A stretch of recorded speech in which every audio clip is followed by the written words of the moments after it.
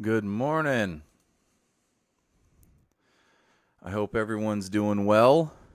Um, if you're joining us live, thank you. And if you're watching this later, welcome. I hope everyone's doing well. And today, as you can see from the slide, we're kind of back to somewhat normal. And we're going to be doing the Christmas story, but maybe not how you've heard this before.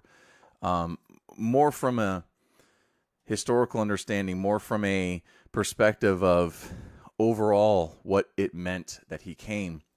Not just like the Luke story itself or the Matthew, of Jesus's birth and that thing. We're going to talk about that, but maybe a little different than you might be used to. But we're going to cover a lot of stuff today, and I'm really excited about it. And again, during this time, a lot of people are more open to hearing about things, and with 2020 being the way it's been, I think people are searching for answers as well. So, but before we get into that, obviously, if you have questions or you want more information, hit me up. Let me know. And just to let you guys know, we're still going forward, and obviously, typically, we do this live feed on the church's page, but we've had some issues, so we've been doing it on this one, and we've had less issues for the most part. So, but in the new year, we're planning a lot of things, a lot of great things, and I'm really looking forward to the new year, moving forward, a new chapter, new everything, and the greatest thing is with this idea of starting new, starting something great, starting over, maybe even, or whatever it may be. Essentially, that's the Christmas story, right? That's when Christ came. It was hope for us. It was the idea that we could be new. We could be created new. We could start over, right? And there's times in our lives we need that, right? And that's the beautiful thing about the Christmas story, the true Christmas story, the Christ's birth. And so before I get into all of that, again, remember, Jesus was most likely born in the summer, June, July, something like that, okay?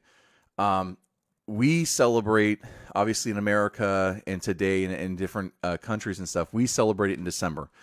And there's a lot of reasons for that. The main reason, obviously, is it coincides with a pagan holiday traditionally. And so even though this is not necessarily the correct time of Jesus' birth, it's still a time for us to reflect. It's still a time for us to celebrate, right? And that's the point. That's the key. It's not necessarily that it's completely 100% accurate that, yes, it's right now. It's the idea of why we do it. It's the idea of remembering, right? Such as you can see over my shoulder here, I have the Advent candles up, and I know, the fifth one shouldn't be lit till Christmas Eve, but we're not doing a live feed on Christmas Eve, so I wanted them all lit because we're going to talk about that today. We're going to talk about the Advent candles, and we're going to talk about the Old Testament prophecy filled with the New Testament, and we're going to be talking about Luke and what we can learn as believers, and maybe how to counteract and deal with the world, right? So all these things based around Christ's birth and coming. And I know what you're thinking, like, that's a lot of information. It is. And I'm just going to basically do the tip of the iceberg, right? And if you know anything about icebergs, you see about 10% and 90% of it's below water. Here's the idea. If someone's coming across this and they have questions, or they walked away, or they're searching for Christ, I hope this starts the answers, okay? I'm not going to answer all the answers in depth today. I'm not going to be able to get into all of those things today. If this raises any questions or you want more information, please email me, get a hold of me on Facebook, any of the web pages, anything like that. I'd love to have a deeper conversation with you about these topics. One more disclaimer, and then we'll get into it, because I have a feeling it's going to be longer than an hour today, but I hope you stay with me. It's this ideology. It's this. I don't like using one-liners. I never have because I believe as humans, right? I'm human. I make mistakes. I'm not perfect. I make mistakes all the time. If we use one-liners, we can make those one-liners say what we want it to say. Okay? And that's a problem for us, right? But if we read the Bible chapter for chapter, book for book, it doesn't allow us the same ability to make the word say what we want. I mean, we still can, but it doesn't allow us the same amount of freedom as if we use one-liners. But that being said, because how much I want to cover today, because how much I want to really dive into this whole idea of the Christmas story and what all references and understands and all those things, I'm going to be using one-liners. I know you're like, what? You never said it. But here's the thing, okay? The reason why I say I'm doing the tip of the iceberg is I want to give those searching or that want more information, I'm going to give you where the stories are at. And I might use one line of it, okay? But as always, always, do your own research. If I give you a passage and it's a one-liner today, right? Because we kind of already talked about how I don't like using one-liners. And those that have been watching my videos or go back later, I don't use one-liners. But for today, because it's kind of a topical idea, this Christmas story, and there's so much I want to cover, I had to. And you'll see why I use one-liners. But here's the thing. Every time you see a section of scripture or one-liner, I encourage you, go back, look up not just the one-liner, but the chapter before, the chapter after. Use today as essentially a bullet point to where you can start a study of the Christmas story, of Jesus, of why we believe what we believe, why you believe what you believe, right? That's the idea of today. Today is not like, this is what Scripture says verbatim, right? This is more of this is what Scripture says. This is where it all lays out. This is how it correlates, right? Because we're in Revelations right now. That's our real study where we're going in depth. Line for line, verse for verse, chapter for chapter, book for book is Thursdays. Right now we're taking a 2-week break for our Thursday night groups. But we're reading Revelation, and it's amazing how we can't even get 2 lines into a chapter without realizing how much it correlates to the Old Testament and the New Testament. The Christmas story is essentially that.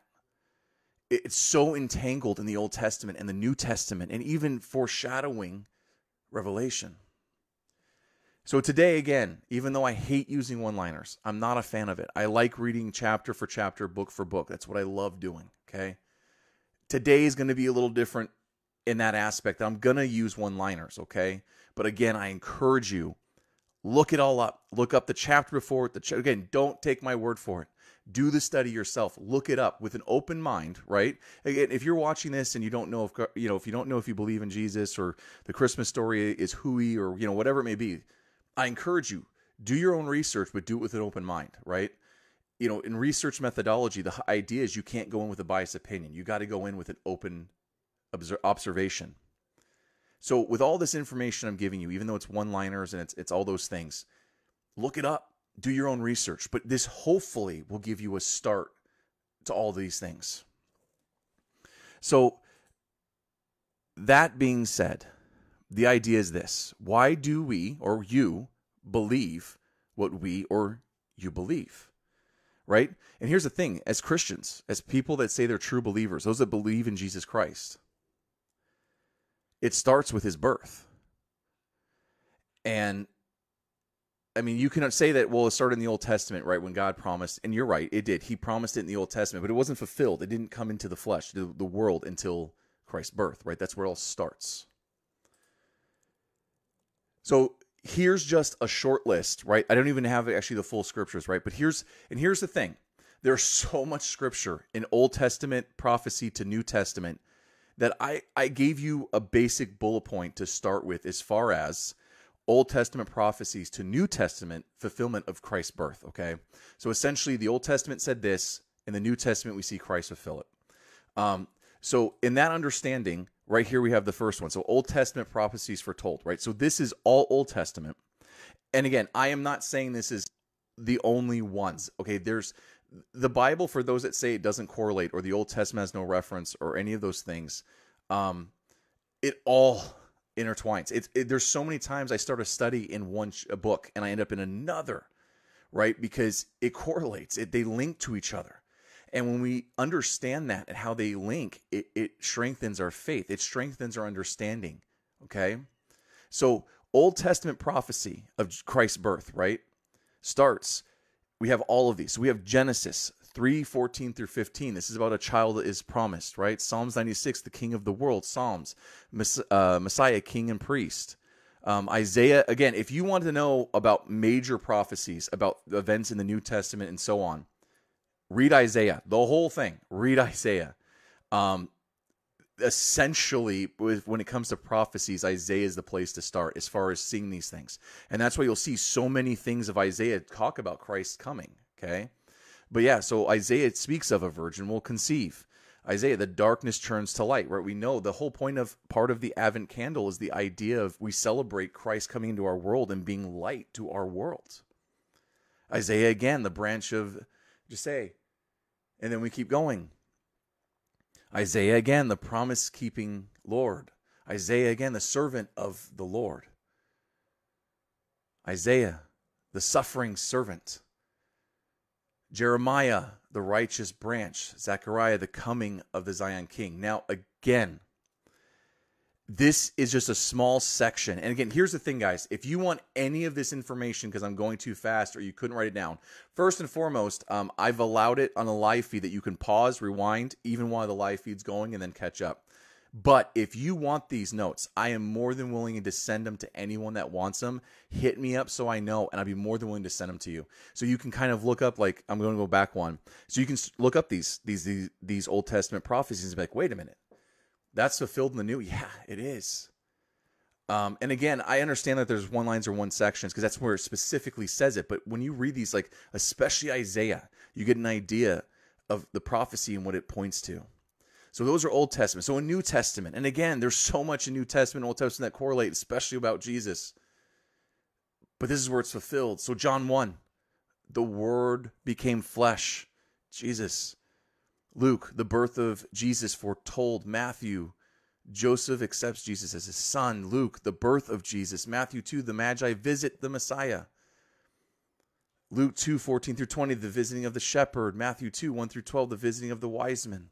Luke, Mary visits Elizabeth. And you're probably wondering here, you're probably like, wait a minute. Look, I know I went over those kind of fast. And like I said, here's the thing. There was prophecies foretold of what the Messiah had to fulfill to be the Messiah. And I'm going to get to a quote from a mathematician later on. Jesus was the only one that fulfilled it. He was the only one that could fulfill it, right? And the most beautiful thing about the whole thing is how the Old Testament and the New Testament correlate. Everything was answered beautifully. God knew. God had the plan. So when you're looking at these things, I'm hoping it strengthens your faith that you see all of these Old Testament prophecies were fulfilled. But Jesus takes it one more step further. And we're going to get to that in a little bit. But I really wanted to get essentially to the basic understanding of what the Christmas story is all about. And the Old Testament to the New Testament was me trying to encourage you in your strength, in your beliefs, right? So I encourage you to look at Old Testament prophecy to New Testament. But then you're saying, okay, so Jesus came, great. There's infinite reasons why when Christ came, it was positive. There's infinite promises that are fulfilled through Christ. I picked 10 from Christ's birth of why we do Advent candles, why we celebrate it, why we worship him, why his birth is so important to us. In that moment, from the moment that Mary got the news and conceived and to them going to all the plans fulfilled, right?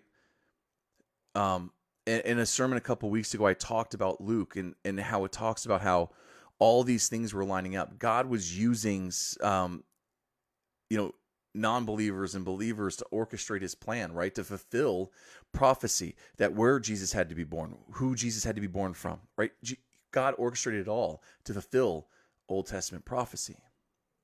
But in that moment, these are the things that we gained in that, right? Because before that, we had laws, we had regulations, we had rules. And here's the other thing. I'm a Gentile, which means I would be outside the box. I'd be outside the circle. When Christ came, he broke those laws. He fulfilled the law because we couldn't. We can't do it. We're broken. We live in a fallen, broken world. We're not perfect. Therefore, we could never uphold the law of God. But the moment Christ came into this world, he gives us these: hope, peace, joy, love, rescue, forgiveness, freedom, acceptance, purpose, and victory. So going through these, I kind of just picked one line of scripture. Again, guys, I encourage you, go read Romans. Go read Romans 15. Go read, because here's the thing. There's so many scriptures. Because here's the thing. Notice out of the promises, those are actually some of the candles, or what these candles represent, which again, we're going to get to. Like hope is one of the candles, or one of the weeks for candles. And hope, there's so many scriptures. Like I'm only, for hope specifically, I'm using 2 different scriptures, but I'm telling you there's countless. So hope, Romans 15:13 says this: may the God of hope fill you with all joy, peace, as you trust in him, so that you may overflow with hope by the power of the Holy Spirit. Here's the thing. When we live in a broken, fallen world, and maybe we're going through some hard times, right? And here's the thing. As true believers, we're not told we won't have to deal with pain. We're not told that we won't be hurt. We're not told that we won't be going through hard times or trials, right? That's a false narrative that's preached, that once you're saved, you're fine. That's not true. What we're told is God will be with us. What we're told is he will give us the strength. He will guide us through it. He will teach us, right? And people are like, oh, well, that's not true. I believe I'm telling you right now, if this was true, right, that we wouldn't go through hard times, the disciples would have had the easiest lives on earth. And if you know anything about the disciples, they had the worst. I mean, they died horrible deaths. They were oftentimes in prison just for speaking truth, trying to free people from their sin. But they all had this hope, right? They had that peace. They had the joy. Overflowed with hope because of the power of the Holy Spirit. And I know many of you are like, well, wait, that doesn't make sense. Why would you want to suffer? But it's not suffering when we're doing it in Christ. It's not, we have that hope to understand that we live in a fallen world. Next, along with hope, we have the peace. It says, rejoice in the Lord always. I will say it again, rejoice. Let your gentleness be evident to all. The Lord is near. Do not be anxious about anything, but in every situation, by prayer and application, with thanksgiving, present your requests to God. And the peace of God, which transcends all understanding, will guard your heart, your mind in Christ Jesus. So again, this doesn't guarantee us that we won't go through hard times. This doesn't guarantee us we won't, we live in a fallen, sinful world. But what this tells us is, if we're truly in Christ, if we're truly seeking God, if we're truly seeking after him, even in the midst of a storm, even in the midst of a battle or whatever it may be, we should have peace. Now, that doesn't mean we don't struggle. It doesn't mean that we don't, argue or try and figure out why this is, or none of that. But it's that we don't stay in it. And then we start to come back to understand that we have peace. See, the whole point of the Silent Night idea, the song, peace on earth, right? Peace on earth, right? The whole is when Christ came, he was introducing a feeling, emotions, a peace that was never known on earth. See, Adam and Eve messed it up in the garden. And ever since then, we were looking for hope and peace. And even though God gave the Jews the law, it wasn't enough. We couldn't keep it. And when Christ was born in a humble situation, in a manger, it ushered in peace for us, hope, trust. It wasn't just a miracle. It's the idea that it was everything for us. It gave us all things that we were missing. It gave us, again, joy. Luke 2-12. And there were shepherds living out in the fields nearby, keeping watch over their flocks at night. An angel of the Lord appeared to them, and the glory of the Lord shone around them, and they were terrified. But the angel said to them, "Do not be afraid. I bring you good news that will cause great joy for all the people. Today in the town of David a Savior has been born to you. He is the Messiah, the Lord. This will be a sign to you. You will find a baby wrapped in clothes and lying in a manger." See, it's not just a miraculous miracle birth. When it was pronounced to these shepherds, what was the first thing that they said? I bring you great joy, news of great joy.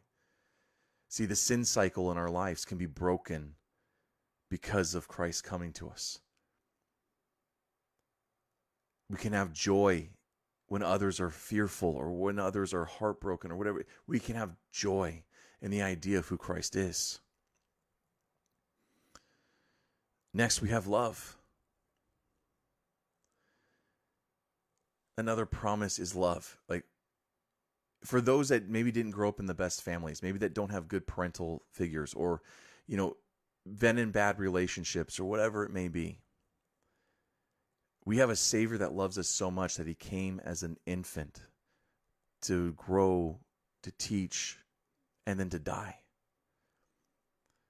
And this is what we learn in Romans. And again, there's so many passages for all of these headings, okay? But this is what the Roman one says. What then shall we say in response to these things? If God is for us, who can be against us? He who did not spare his own son, but gave him up for us all, how will he not also along with him graciously give us all things? Now, mind you, when he says all things, not worldly things, not worldly understanding. This is a peace. This is a wisdom. Like, God, I need wisdom or patience or peace or love, right? That's what this is talking about. It's not like I want a car, I need a car. There's a difference in that peace. Who will bring any charge against those who God has chosen? It is God who justifies, right? Here we go. Another gift, right out of love. He justifies us if we truly believe in him. No one, Christ Jesus who died, more than that, who was raised to life, is at the right hand of God and is also interceding for us. Who shall separate us from the love of Christ? Shall trouble or hardship or persecution or famine or nakedness or dangers or swords? As it is written, for your sake we face death all day long. We are considered as sheep to be slaughtered. Here's what he says, right? Because that's what the world tells you. Fear. Don't do this. Listen to us. Don't listen to this, right? And here's what it says. No. In all these things, we are more than conquerors through him who loves us because of Christ's love. For I am convinced that neither death nor life, neither angels nor demons, neither the present nor the future, nor any powers, neither height nor depth, nor anything else in all creation will be able to separate us from the love of God that is in Jesus Christ, our Lord. What an amazing promise. He came to humble himself to die for us, right? And if we truly believe in him, if we're truly following him, right? Not just, well, I'll keep God in my back pocket. Not that. When we have that relationship with him, when we're growing in him, that love transcends all understanding. And I put this up here because this is one of the most famous, obviously, Bible scriptures, passages, whatever, which is John 3:16, right? And this is the understanding of love. For God so loved the world that he gave his one and only Son, that whoever believes in him shall not perish, but have eternal life. See, that's the key, though. We have to humble ourselves and accept these gifts and these promises, right? He promises us rescue. For he has rescued us from the territory of darkness and brought us into the kingdom of the Son he loves, in whom we have redemption, the forgiveness of our sin. He's a rescuer, if we allow him to. We're forgiven. But here's the thing. I just want to kind of make this stipulation. Just because we're forgiven doesn't allow us or give us the free pass to keep sinning, right? The Bible's very clear on what's right or wrong. And I know a lot of people have issues with that, right? Because we have to drop our pride. We have to necessarily do things that we say, well, I enjoy doing this. Now I can't do it. You know, that mentality, trust me, I understand. But to fully live with that love and that grace and that peace, we can't be who we once were. And part of that forgiveness, and yes, like I mess up all the time. We all mess up. But there's a difference between messing up, repenting, and asking for forgiveness and moving forward.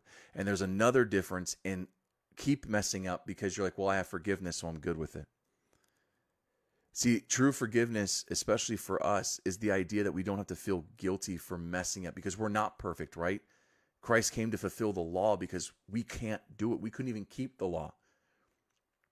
But it doesn't give us free reign to do what we want because we have this beautiful forgiveness. If anything, we should want to not do the wrong thing and live as God has laid out for us to do, right? God lays out these regulations and laws, right? These moral code, this ethic for us to live because he knows what's best for us. It's just like us as parents. We lay out this moral compass because we know if our children stray from it, what could happen? Well, that's the same thing. But the beautiful thing is even if we mess up because we're not perfect, that's when we have this forgiveness. And this is what it says. Here's a trustworthy saying that deserves full acceptance. Christ Jesus came into the world to save sinners. I love this from Paul because you know why? Or not Paul, sorry.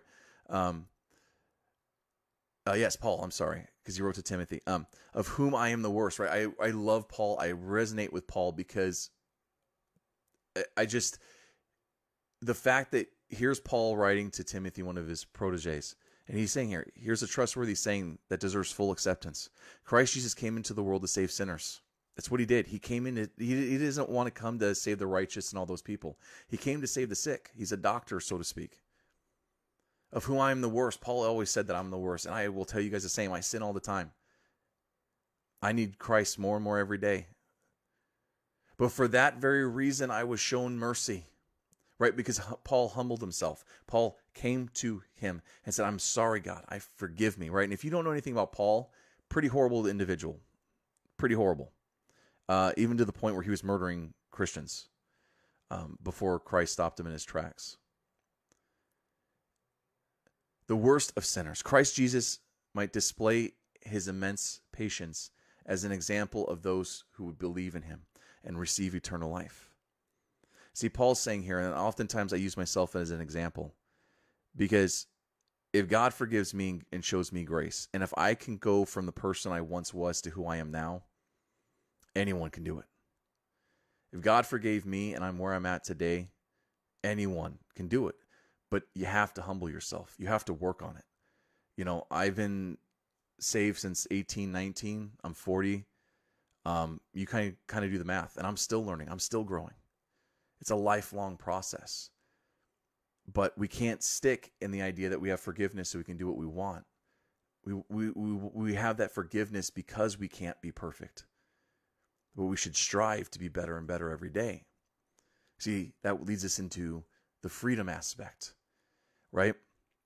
There's an analogy of a team, a scientific team. You guys know I'm kind of a history, science geek, nerd, whatever you want to call me.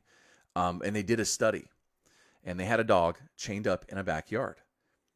And the chain went, the first day the dog could go anywhere in the yard. Anywhere in the yard. The dog was fed, he was loved, he was played with. So those aspects of the study was taken out. But every day they took a link of chain off the dog's chain, to the point that the dog was happy. He was content, right? He was getting everything he wanted. He was getting loved, he was getting fed, he was getting petted, he was getting played with. But it got to a point where the chain was so short, he couldn't even move. Why do I bring that up, especially with freedom? Just because something's fun, or you enjoy it, or you think, or the world says it's okay. Okay, so just to say that the world says it's okay, doesn't mean it is. Doesn't mean it's right. Doesn't mean it's good or healthy for you. See, people think that the Bible and God and believing in Christ, you're giving up a freedom or you're giving up your right. When in fact, Christ came to set you free. See, people don't realize sin is baggage. Sin is that chain link that keeps getting taken off one at a time. See, you're happy, right? You're in your sin, or you're in the world, or you're making money, or you think everything's going great. You think you're free. Until one day, you can't even walk anymore. You can't even enjoy the things you once did. See, you think you have freedom, and you don't. You think because Jesus asked you not to do what the world says is okay and follow him and his moral compass, that's being a slave, or that's not being free. The truth is, we are all slaves to something. We all answer to something, whether it's government, money. We all do. The only person ever to offer us true freedom is Christ. Therefore, my friends, I want you to know that through Jesus, the forgiveness of sin is proclaimed to you. Through him, everyone who believes is set free from every sin. A justification you were not able to obtain under the law of Moses. Here's the other thing. We talked about the freedom aspect. Acceptance. And I know this is probably an issue for some people, right? That have either been church hurt or hurt by Christians. And here's the thing. I'm on that boat too, both churches and Christians. But here's the thing. The reason why I'm still preaching God's word is because churches are not perfect. Pastors are not perfect. Christians are not perfect, right? When I talk about acceptance, it's not the idea of you feel like you're a part of a church or a building, or, right? Acceptance is the idea that Christ came that all may be saved. All can come to him, right? So even if you grew up in a bad home environment, your family doesn't like you, you don't have many friends, the church has even treated you bad, right? Because again, they're human. The church is human. Pastors are human, right? Christ still offers acceptance. And I understand that's hard to understand. You're like, but wait a minute, if I go to church, I'm not talking about church. I'm not talking about religion. I'm talking about your relationship with Christ. I'm talking about a personal relationship with Christ. See, all are accepted if we choose to humble ourselves and follow Christ. But when the set time had fully come, God sent his Son, born of a woman, born under the law, to redeem those under the law, that we might receive adoption to sonship. It's amazing, right? Because you are his sons, God sent the Spirit of his Son into our heart, the Spirit who calls out, Abba, Father. So you are no longer a slave, but God's child. And since you are his child, God has made you also an heir. Amazing, right? Many of y'all think that you don't have purpose, right? And this goes for Christians, people that go to church, and even non, right? I think right now in 2020, a lot of people are searching like, what's my purpose? What's my point? What's my, right? The list goes on and on. We all have purpose in Christ, right? We just need to find it. Just because you're not a good speaker or a musician, there's so many purposes for God. Whether it's homeless ministries, whether it's hospitality, whether it's honestly, there's so many beautiful gifts. Someone we know just understands people. They love giving gifts. They love loving on people. And some people in a religious institution or a church would say, well, that's not, yeah, that is. That's more important than anything I have ever done. Loving on people, showing them that they matter, being hospitable, that's being the body. That's being purposeful. Giving to the homeless, reaching out to them, loving on them, that's purpose. That's ministry. That's God's love.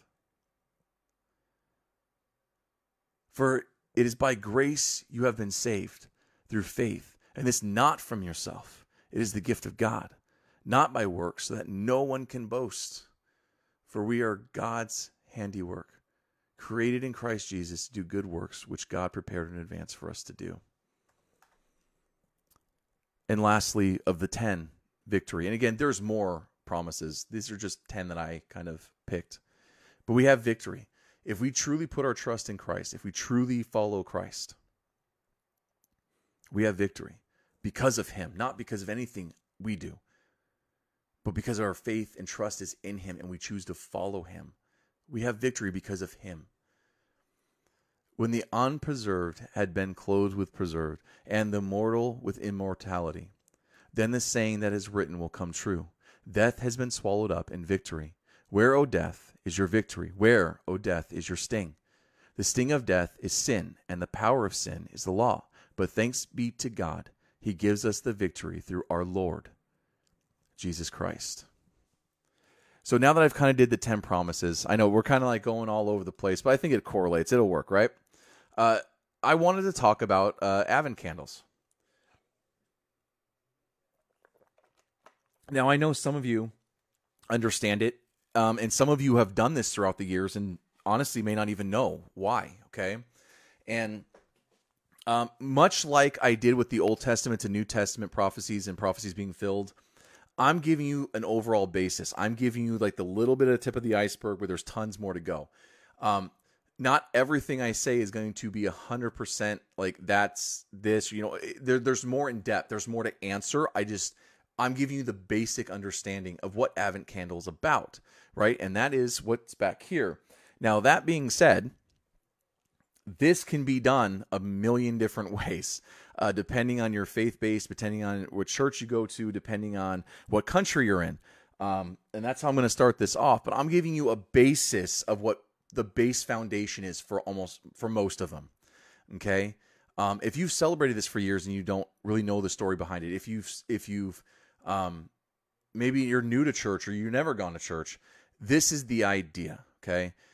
It symbolizes just essentially the light of God coming into the world. But let's get into this. So Advent candles. An Advent tradition will vary by country, right? I said that, but the heart behind Advent is similar across cultural and denominations.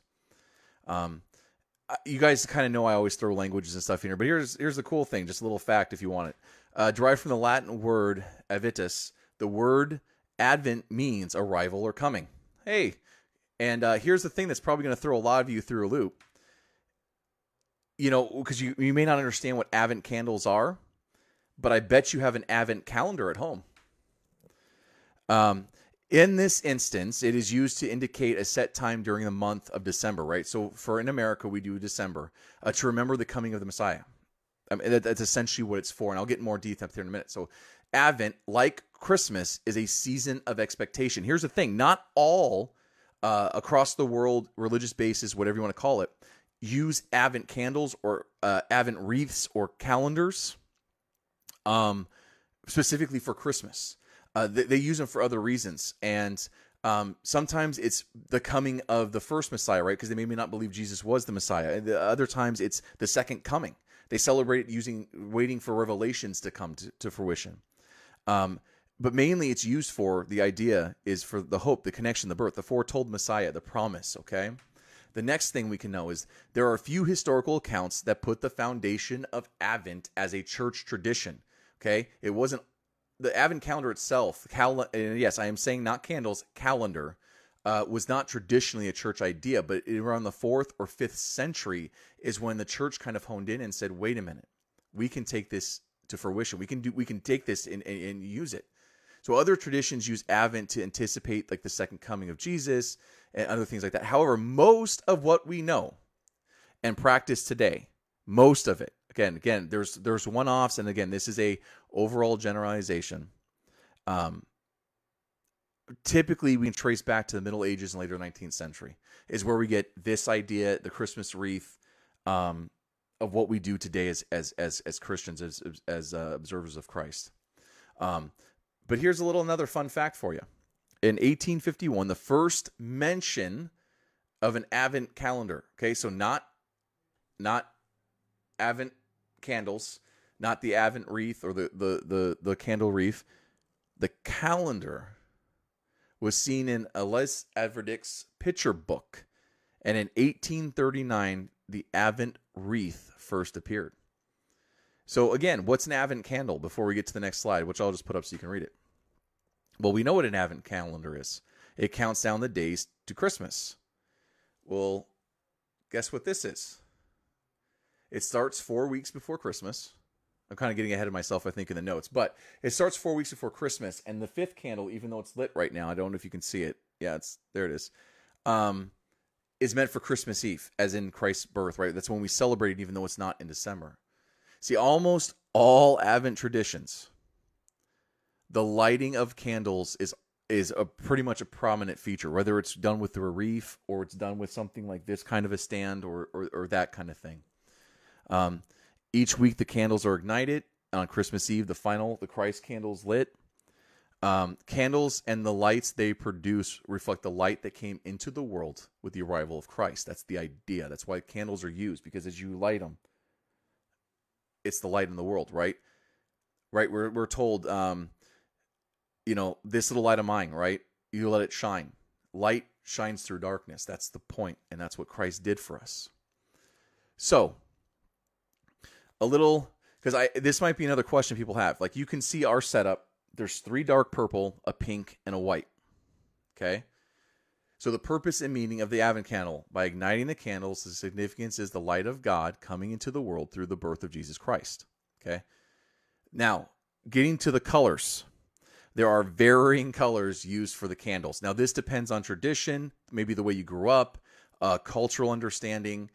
But here's, again, and there could be colors outside of this, but the main colors across the board that are used is white, and most time the white is the Christ candle. It's the last one. It's the Christmas Eve one, okay? But there's pink, red, green, violet, purple, rose, blue, gold. All those are used as well.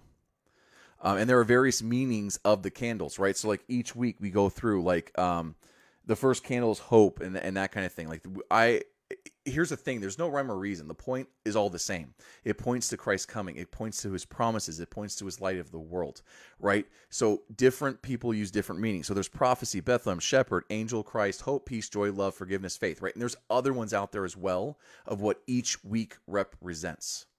And the idea is per week you light it as in remembrance. So like if the first week is hope, you read the scriptures that are based on hope, right? And I just did the 10 promises. So you're going to kind of see how those 10 promises are now relating to the Advent candle. So this for us, the way that I've always been a part of it, the first week is hope. So when you light this candle, right, these would be all out. You talk about hope. You read scripture, right? You talk about what the hope of Christ is. And that's the idea. So the first one, the first candle, is the candle of hope.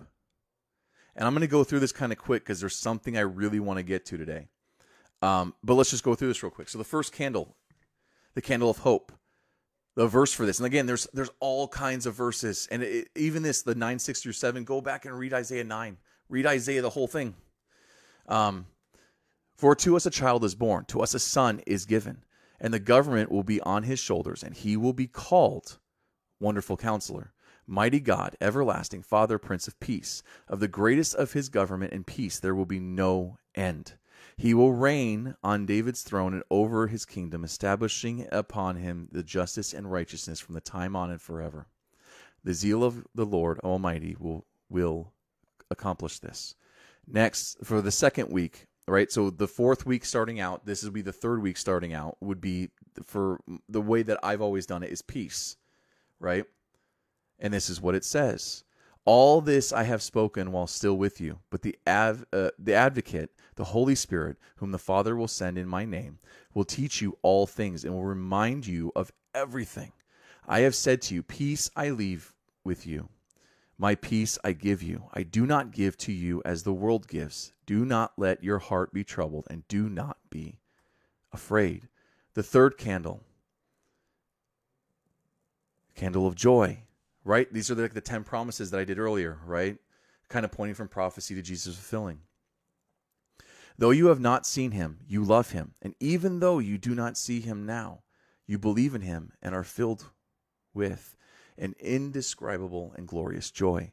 For you are receiving the end result of your faith, the salvation of your soul. Fourth candle. So essentially today would be the fourth candle, right? And then on Thursday, Christmas Eve, the Christ candle, the white candle, would be lit.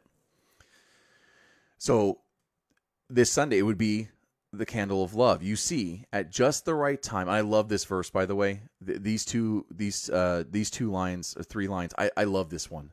To me, this is a constant reminder of his love for us. You see, at just the right time, when we were still powerless, Christ died for the ungodly. Very rarely will anyone die for a righteous person, though for a good person, someone might possibly dare to die. But God demonstrates his own love for us in this: while we were still sinners, Christ died for us. Isn't that amazing? Even though we mock him, and even though we're the ones that sent him to the cross to die, he still loved us, and that's why he did it.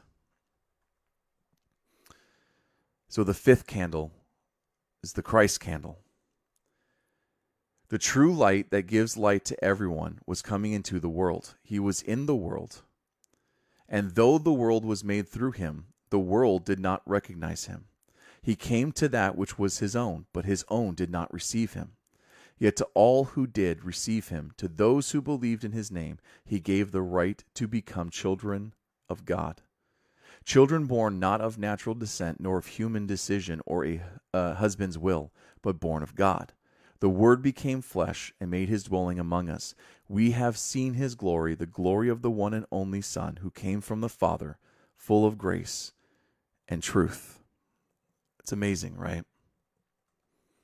So I actually worked long and hard on this, and I know some of you are going to be like, "Wait a minute! If this is a Christmas story, right? Why are we going to talk about Jesus and other religions?"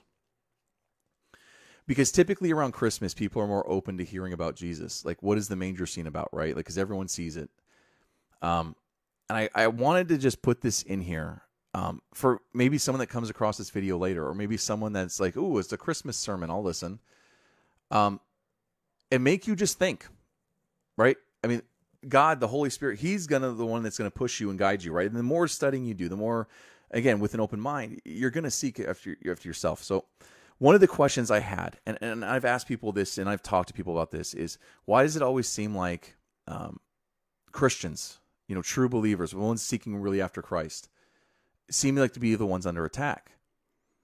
And when I started to think about this, bear with me, there's other religions, and I'm not going to name any names. I don't want to do that. But what I'm trying to say is this. It seems like no other, specifically in America, no other religions are being attacked. They're okay to believe what they want. Well, first and foremost, that makes me want to believe if something's truth and it's offensive because you want to sin and you can't sin if God is real, if Christ is real, you're going to do everything you can in your power to denounce it, to make it go away. Where other religions may not convict you because they're not real. But here's what I want to really get to as far as Jesus and other religions. As someone that truly believes in Christ, as a Christ follower, as someone that seeks after Christ, right? I read the Bible. I don't believe in Buddha. I don't bring in Muhammad into Christianity. I don't bring that understanding into the Bible, right? Because it's not there. And I know some of you are like, wait, I don't understand. Let me get to my point. So if I feel and some people would agree with me that it seems like Christianity is the one that's being under attack, right? Those that believe in Christ. Where other religions are allowed to do what they want. That to me is like, well, there's obviously something different about Christianity. Moreover, is this chart that I made. And I know it's a lot. And if you want a copy of this, let me know. I'd be more than happy to send it to you. It took me a long time to put together, but it was it was satisfying for me because it made me start to really understand this. Now, there's other religious sects and branches, and this is just an overall view of, what is it, 12, I believe? 1, 2, 3, 4, 5, 6, 7, 8, 9, 10, 11. Yeah, so 12. So this is just 12 of the major religious beliefs, or whatever you want to call it, in our world, in our culture, today, and even back to Jesus' time. Now, here's the crazy thing. All of them talk about and mention Christ in their either Quran or whatever their book is, right? But following Christ, right? Reading the Bible, none of their people are in the Bible. Just Jesus. Jesus is the only way. Yet in all of these religions, Christ is mentioned or Jesus is talked about. Now, none of them, it's not even a negative towards Jesus. Most of them just believe he was a good prophet or a good teacher. But the point that they're talking about them in their own religious book makes you gotta wonder, maybe there's something more to Christ. And I'm not trying to make you believe whatever you want to believe. And here's the thing. If you've listened to any of my stuff, if you know me, I love talking with people. I love getting information from people. I love history of things. And this is one of those things that, I'd love to talk to you about it. If you want more information, I'd love to send it to you. And more importantly, I hope you do your own research. I hope you read the Bible. I hope you read up on these religions and see that they all talk about Jesus. Now, why is that? Why would the Bible not mention any of these, but all of these talk about Jesus? Now, these are religions that don't follow Jesus as God. But some of them, some of them are, but you know what I'm saying? Moreover than that, if you want to challenge, like I get and I'm not going to be able to get to today, forgive me guys. I might do a little podcast throughout the week to finish this sermon because I'm not going to be able to finish it today, apparently. Maybe before Christmas, I'll do another little live feed, or maybe I'll do a video and just shoot it out. And if you guys want to watch the end of this, but I'm going to try and wrap this up. And maybe I'll talk about Luke 1 and 2 because that's the end of this sermon later. But I really wanted to get to this point today. For those that are searching, or maybe they're on the fence, or maybe have questions, I'm here. I love talking to people about God. Love it, obviously. But I really wanted to leave with this for those that might be watching that maybe normally won't, or those that are watching and maybe are struggling in their faith. See, I understand it's hard to believe that there was a virgin birth, or that there was an ark with all the animals on it, or, Pharaoh and what happened with the Egyptians. I get it. But the problem is there's even Christians, there's actually true believers that struggle sometimes with their faith, because the problem is we live in a closed-minded box world, right? God doesn't live in our box. God doesn't live in our world. He made and created our world. So if God doesn't fit in our box, we can't question or understand some of the things that don't make sense to us, because I can tell you right now, the past month, my wife and I have seen things that I haven't seen personally ever in my life, because God just showed up and he answered prayers in such a way that there's no justification from a worldly point of view, because it wouldn't make sense. See, that's the faith part. See, the Bible is backed up through Roman literature, through historical reference. These are people that hated Christianity. These are people that hated Christ, yet they put him in their literature. Why? Why would disciples decide to die horrible deaths? Why would Christians in the first century that saw Jesus choose to be burned alive or mutilated for something fake? And see, I know you're looking at me like, well, where are all these facts? They're there. Believe me. You just got to look, because the world that lives in sin doesn't want you to know truth. They like you living in sin. They can control you. when you're in sin. When you're freed in Christ because of his birth, then you start to see things differently. That's why I put this together, right? So if there's literature from Rome, and if there's literature from their worldly writers and authors around Jesus' time and after that talk about Jesus, there's validity to that. If we look at this, 12 other religions talk about, right here, there's other ones that talk about Jesus. Not one of their gods or people are mentioned in the Bible because it's focused on Christ. The Old Testament prophecies point to God, point to Christ coming, and the New Testament's about what Christ did. There's no Muhammad. There's no, just take this to heart, guys. Just take this to heart. Read it. Do your own study. Please do. If you want a copy of this, I'm more than willing to send it to you or talk to you about this. Why is it the world hates people following Christ? Why is it that other religions speak and talk about Jesus? It's not a coincidence.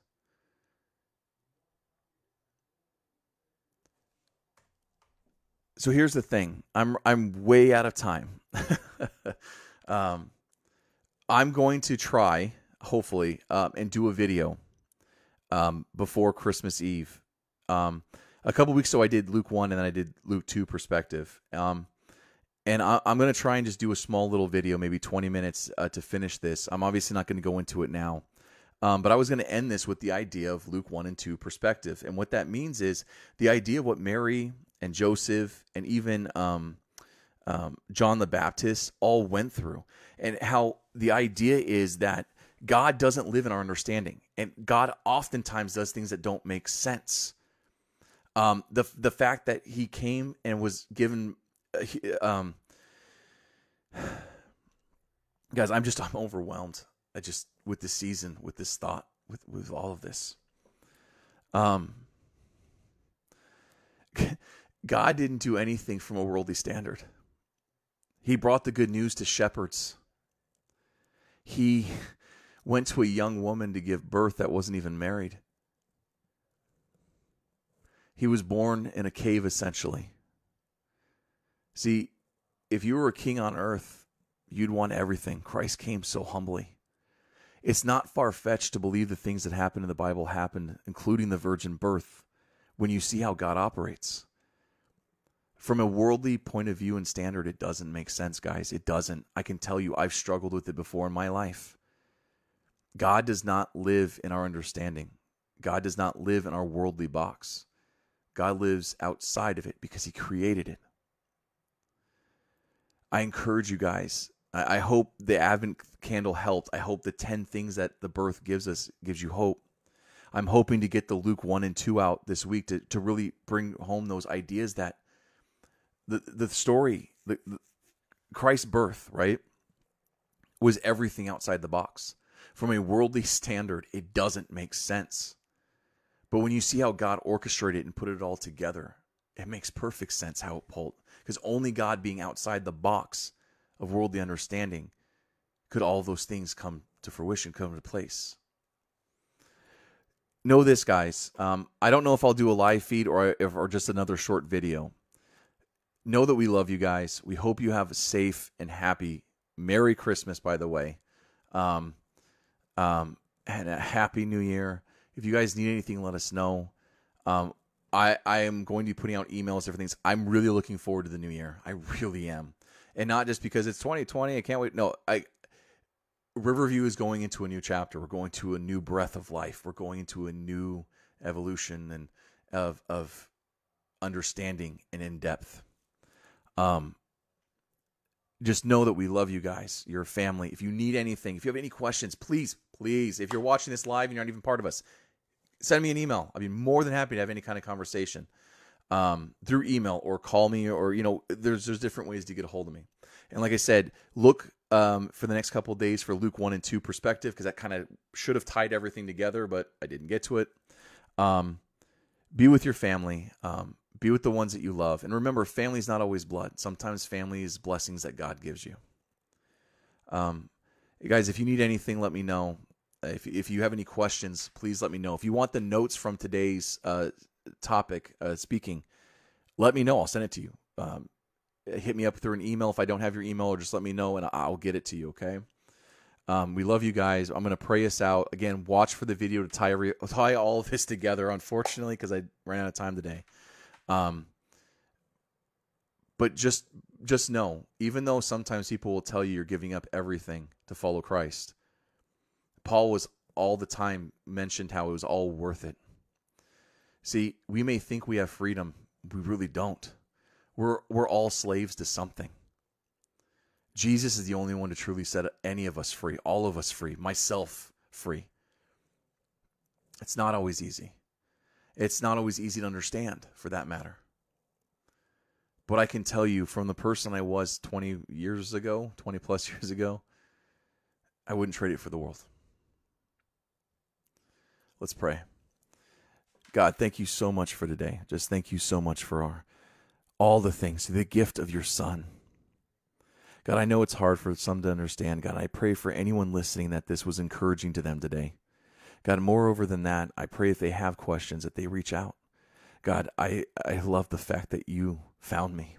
God, I love the fact that you were so patient with me. And now that I've turned to you, God, that you help me grow and guide me.